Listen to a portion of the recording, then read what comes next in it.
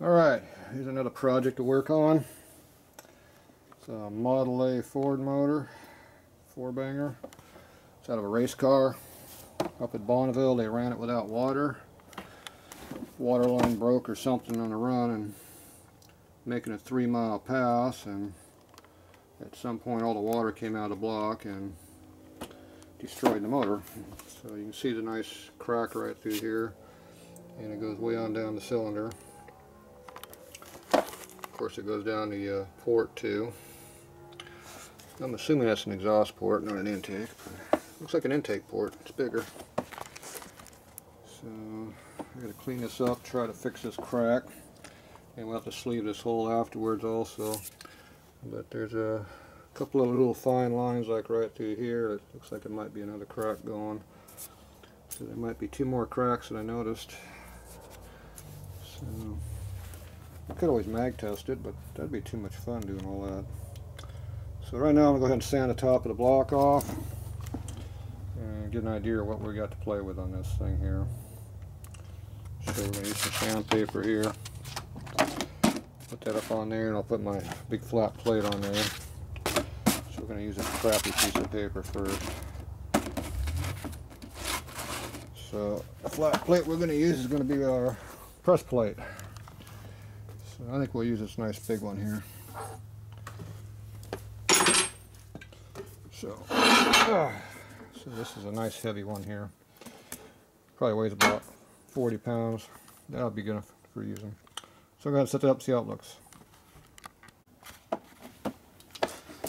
Alright, I got top of this block sanded down a little bit, scraped and cleaned, and got all the goop off of it. So you can see where the high spot is here, where the block has really come up a lot. Probably got a good 5/1000 step right there. The rest of the block looks pretty good.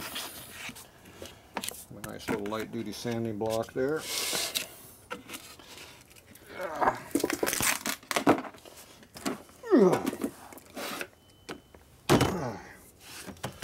Drop that on your foot, it'll hurt.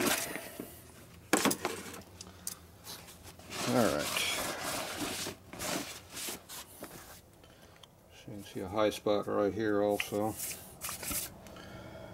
Trying to determine if there's a crack in here or that's just a scratch. Looks like it's just a scratch. Turn my light on. So, doesn't look like it goes through. This one over here looks pretty good. Obviously this one here is broken. And this one here looks pretty good too. I don't see anything going weird there, so looks like that was just something sliding across the table, did it?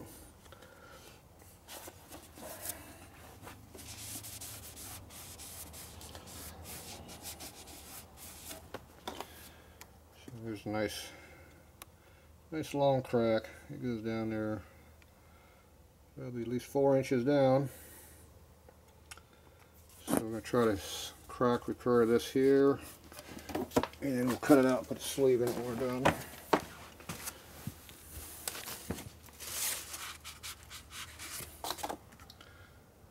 See, that's cracked down about 3/4 of an inch down into there. So I'm going to go ahead and drill some holes through here and